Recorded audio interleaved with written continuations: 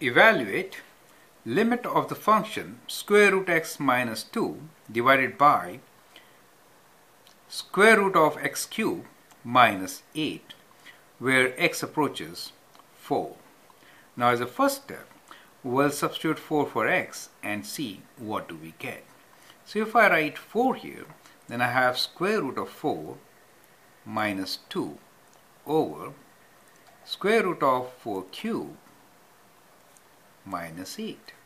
Now square root of 4 is 2, so I get 2 minus 2, and 4 cube square root, 4 cube is 64, and square root of 64 is 8. We get 8 minus 8, and that gives us 0 over 0 form.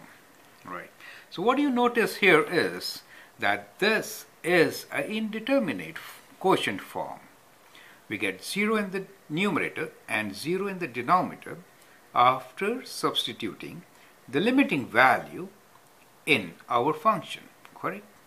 Now, to solve this kind of a problem, we can use factoring technique, we can use rationalization. But those are kind of difficult when you're dealing with radicals.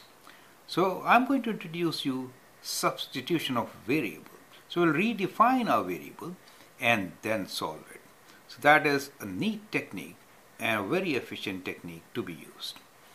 So what we'll do is we'll substitute square root x with another variable. So let's write down, let square root of x equals to some variable u, right? In that case, what will be square root x cube? In that case, square root x cube will be equal to u cube, correct? So we can replace square root x with u and square root of x cube with u cube. Now we need to change the limit also. As x approaches 4, what happens to u? If I write 4 here, square root of 4 is 2. As x approaches 4, u approaches 2. So this is the kind of substitution which we are going to do to solve or simplify our question, okay?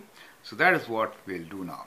So that is substitution of one variable, which is square root x, by another variable, which is u for us. And then you will appreciate how it helps to simplify.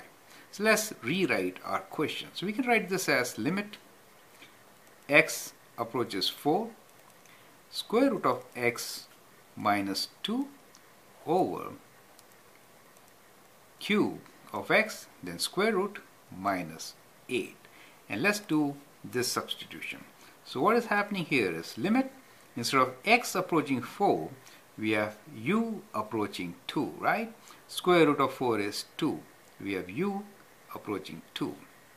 Now, square root of x has been replaced or substituted by a variable u.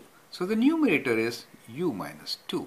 And in the denominator, we get u cube minus 8. Do you see that step? Now, we have got rid of radicals. That is the most important thing. So getting rid of radicals is the reason why we did this substitution. So wherever, whenever you have radicals in your expressions, try to take help of substitution. Okay, that's the key. So now, denominator is difference of cubes. 8 is 2 cube, right? And therefore, we can factor and simplify.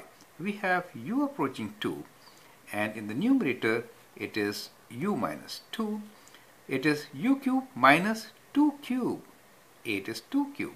So we can write this as u minus 2 times u square plus ab, which is 2u, plus 2 square, which is 4. So that's what we get in denominator. And now we have in a way factored out u minus 2 from both numerator and denominator. These can be cancelled, and that indicates the reason why we got 0 in the numerator and 0 in the denominator. That means in the function there's a hole as x approaches 2. So at 2 there is a hole. 2 is not in the domain of the function. Let me write here that u is not equal to 2, right? U is not equal to 2, right? In a way, I should write here x is not equal to 4 here, right? Since if I plug in 4 here, denominator becomes 0, as you can see, correct? Now, since we have got rid of the factor from both numerator and denominator, which was giving us 0 over 0, we can now find the limit by placing u equals to 2. So now we have simplified expression, which is limit of the function 1 over u square plus 2u plus 4, where u approaches 2. So if I plug in 2 in this function, we get 1 over 2 square is 4, plus 2 times 2 is 4, plus 4, that gives us 1 over 12. And therefore, we can say limit of square root of x minus 2 divided by square root of x cubed minus 8, where x approaches 4, is 1 over 12. So our answer is 1 over 12. So that is how we are going to solve rational expressions. I should not say rational expressions since they are not polynomial. So that is how we can solve such functions with radicals by substitution. So remember, a very important tool which we are discussing here is substitution of variable, right? So we substituted one variable with the other, which helped us to simplify the problem and determine the limit. I hope you appreciate it. Thank you.